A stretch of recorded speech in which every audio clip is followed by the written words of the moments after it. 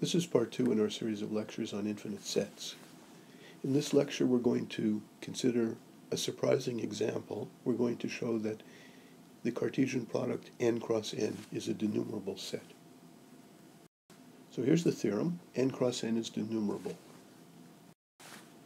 So before we go into the proof of this, I want you to think about why this is a surprising result. It's saying that n cross n has the same cardinality as n, which is another way of saying that from the point of view of cardinality, n cross n is really no bigger than n is. They both have essentially the same number of elements. Let's now compare that to what would happen when you take the Cartesian product of two finite sets. When you take the Cartesian product of n sub m with n sub n, remember we observed in section 5.1 that that has the same cardinality as n sub m times n. And that is a set which is far bigger than either one of these two factors. Just to give you an example, n sub 5 denotes the set of natural numbers from 1 to 5, so that has cardinality 5. n sub 100, the natural numbers from 1 to 100, has a cardinality of 100. But when you take the Cartesian product, according to this result here, that is the equivalent to the set n sub 5 times 100, or 500, so that has a cardinality of 500, which is much bigger cardinality than either of the two factors, n5 or n100. So if you're only looking at finite sets, you sort of expect when you take Cartesian products that things really get bigger.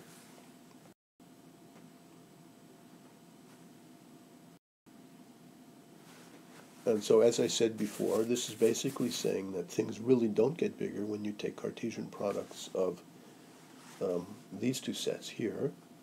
You get something that's actually the same size as what you started with. I think that's a pretty surprising result. So let's look at the proof. The proof is actually, we've already done all of the main steps of the proof in earlier lectures, because we've actually already in earlier lectures written down a bijection from n cross n into n. Namely, it's this function here. Okay, we proved that that function was surjective in this particular lecture, and we proved that it was injective in this particular lecture.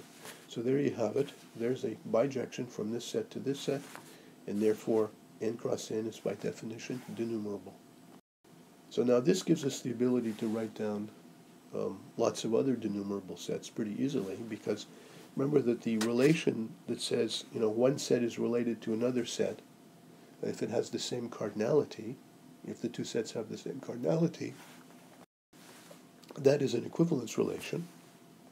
And so that means that any set that is denumerable, and if you take another set having the same cardinality as the denumerable set, then it is itself a denumerable set. So that means anything that has the same cardinality as n cross n is also denumerable. So that enables us to prove this corollary, that if you give yourself any two denumerable sets, not just n, but any two, the Cartesian product is necessarily denumerable. The proof of that is also something that we've already done, really. If a and b are assumed to be denumerable, then we know that there exist bijections. There's a bijection G from A into N, and a bijection H from B into N. That's what it means to say that they are denumerable. And now that we've got these two bijections, we can create a new bijection from the Cartesian products.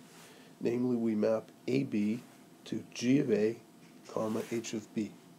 We proved in an earlier exercise that this F is a bijection. So that proves that A cross B and n cross n necessarily have the same cardinality. But since we've proved that n cross n is denumerable up here, it follows that A cross B is also denumerable. And that completes the proof. That then gives us the ability to write down lots of different examples of denumerable sets.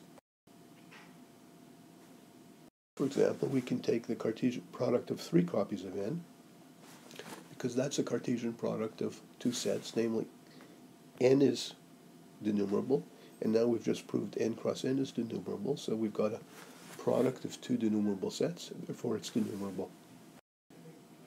Or we could take 4 copies of n and take their Cartesian product. In other words, the set of all 4 tuples of natural numbers. That's the Cartesian product of this set with this set. That's now denumerable, according to the corollary. More generally, you can prove by induction that if you give yourself any finite product of natural numbers, so for example, you could take 100 factors, take the set of all 100 tuples of natural numbers, that is still a denumerable set, nothing more than denumerable. It's no bigger than just simply n by itself.